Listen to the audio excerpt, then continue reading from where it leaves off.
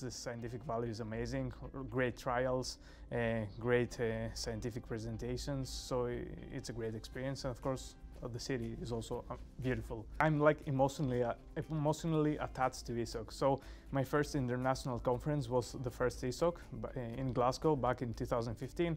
I was in my second year of residency, so I was like super excited going to an international conference. And also it was like the first international society that I was like able to join. So having said that, I have been like going to ESOCs every year.